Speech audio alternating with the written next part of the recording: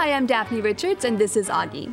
Our question this week is from Stacy Wilson, who's been cleaning up some of her property in Cedar Creek and is concerned about several dead trees, along with other living trees that don't look healthy. Stacy says that the trees in question all seem to have a bluish-green growth on their bark, mostly on the oak and mesquite trees.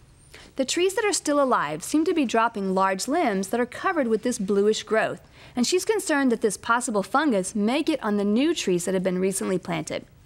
In addition, is there a way to control or eliminate this problem before it's too late and she loses more trees over the years due to this problematic fungus? Well, Stacy, the good news is these are actually lichen and pose no danger to other surrounding trees. These are entirely common in natural areas, such as what you've described here on your property in Cedar Creek. Lichens do often grow on the bark of living trees, but they're not feeding on the tree.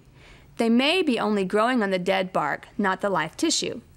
They're not detrimental in and of themselves, but they do indicate a lack of sunlight on the side where they're growing, which is why they're common in natural areas where trees and shrubs grow so close together that they exclude light from the understory.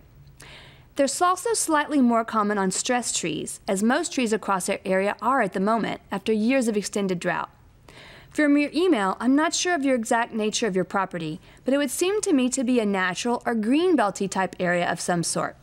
If so, lichens and other fungi are a completely natural part of the ecosystem and are not anything to worry about. Our plant this week is rusty blackhaw viburnum. This lovely little native can be found growing all over the state, from east to central Texas, mostly along streams and the edges of woodland areas. In its native habitat, you might find a specimen growing up to 30 feet tall, but normally it's much smaller in the landscape, 10 to 20 feet tall and equally as wide, or a little wider. Also in its native habitat, it's quite often a shrubby understory tree, but in a landscape setting will look quite striking as a standalone specimen, planted in full sun. The dark green leaves are lustrous and shiny, surrounded by clusters of bright white flowers in spring. Those flowers produce beautiful blue fruit in the fall, and at about the same time, the leaves begin to turn a stunning pinkish mauve to dark purple. Rusty blackhaw can grow in almost any soil type as long as it's well drained. Hardy to Zone 5, this deciduous small tree requires very little water once established and makes a striking addition to any garden. Our viewer photo this week comes from Michelle Mitchell via Facebook.